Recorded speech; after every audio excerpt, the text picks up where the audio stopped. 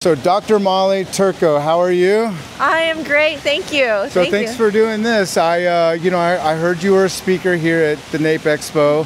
Just for starters, how has the Nape Expo been for you?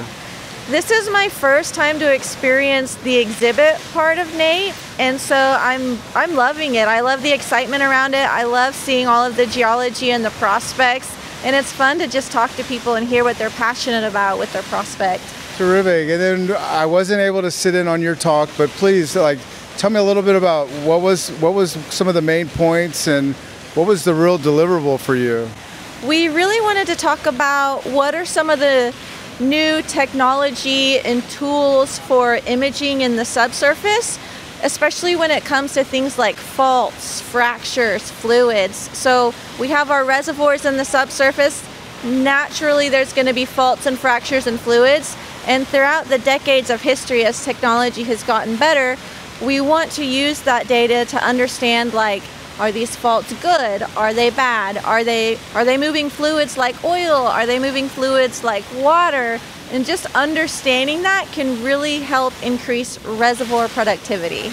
Nice. And then when it comes to 2025 and the year ahead, what are the things that, as you stand on stage and you have this chance to share with all of these different oil and gas professionals, what do you really feel like they should be thinking about to be proactive and be ahead of the game for this coming year?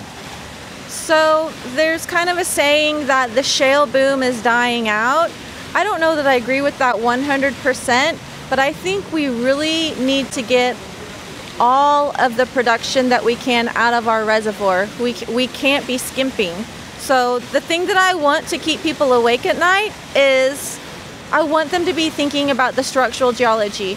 They're going to have faults and fractures in a reservoir. How can they exploit them? How can they understand them better and then maybe target them or maybe stay away from them? Because we really want to get the oil and the gas out of the subsurface. We don't want to leave anything behind. We want to make the most of our reservoirs.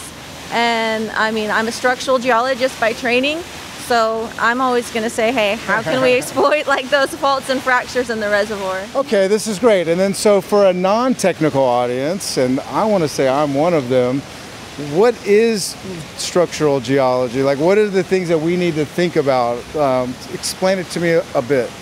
So when we think about structural geology in the subsurface and we're thinking about our reservoirs, I usually go to the 3 C's. So we can think about structural geology as our faults, our fractures, and maybe even the geometry, and we can break that down into conduits. Faults and fractures can be conduits. They can create compartments, so you can prevent fluids from flowing across your reservoir, and they can be containers. So in the world of conventionals, we often think of we need a trap and a seal. Our trap is our geometry, our seal is our integrity. Wow, okay. And when we think about fluids, we have oil, water, and gas. So those faults and fractures, you got to think about what are they moving and how is that going to benefit you, or what are they compartmentalizing.